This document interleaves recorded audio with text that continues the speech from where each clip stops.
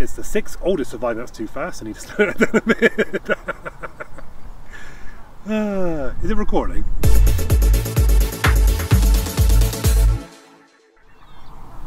Hello and welcome to sandjtv1, and that's kind of interesting. Today I'm visiting the Osmington White Horse in the English county of Dorset, located about 3 miles northeast of Weymouth. It's the 6th oldest surviving hill figure in the UK and has a unique feature that none of the others have. I'll give more details shortly, but first let's have a look at the horse and the surrounding area.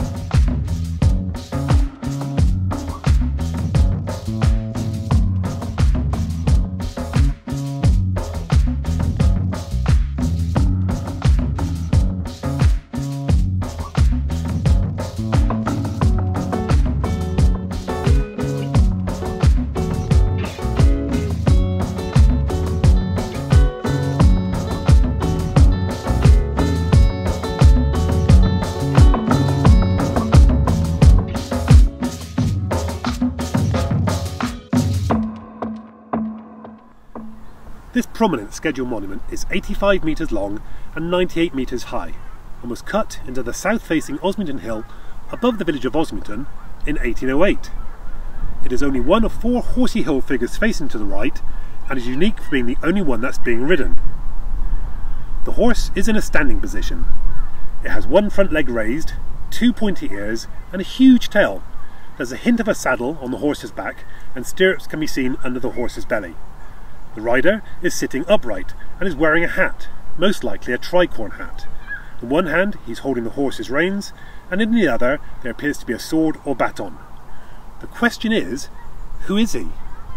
Well, it's King George III, and he's on his favourite Hanoverian cream charger Adonis.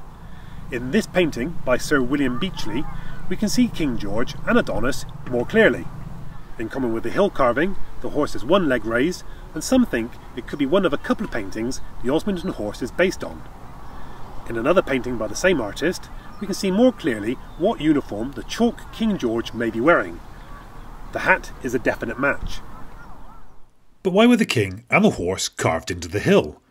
Well, the king often visited Weymouth, and his notoriety helped turn Weymouth into a popular resort, and the hill figure was cut to commemorate the royal visits. There's a local legend that claims the king was offended by the carving because it shows him riding away from Weymouth rather than towards it.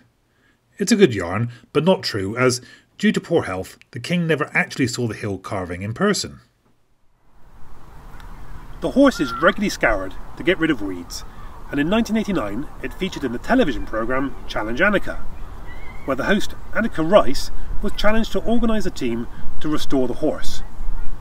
How well this restoration took place in the fast-paced nature of a television show is up for debate, but they seem to have followed best practice at the time. But over subsequent years, the methods have been discredited.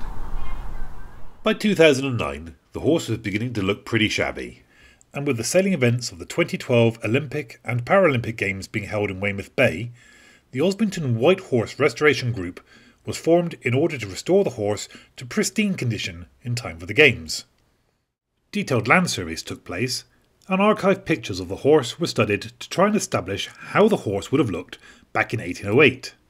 Finally, a template of the horse and rider was agreed upon, and works commenced to restore the horse with the help of hundreds of volunteers.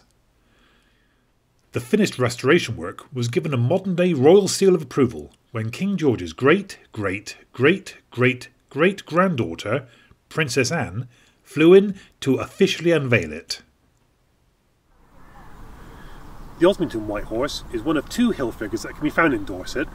The other is the cheeky nudist Cerne Abbas Giant, and we'll be seeing him in all his glory in a future video.